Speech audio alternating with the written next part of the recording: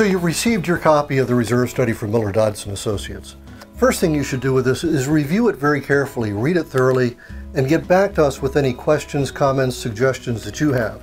Remember, in the end, we want this report to mirror what you all are hoping to accomplish in terms of your goals and objectives, not what Miller Dodson is saying that you need to accomplish.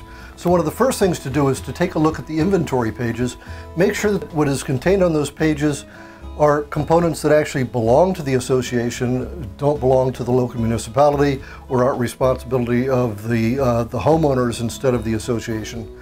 Also make sure that everything is included, make sure that nothing's been left out.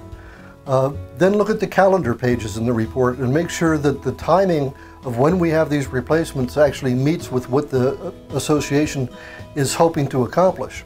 Make a list of questions, of comments, of suggestions that you may have that will help hone the accuracy of the report. Let me give you an example.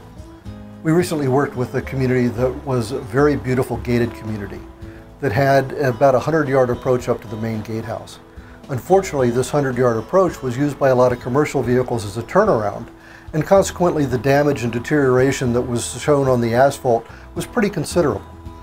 When we did the report, we made the suggestion that if they patched and seal-coated and sealed the asphalt, that they could make it last another 5 or 6 years until the rest of the roads were ready to be replaced.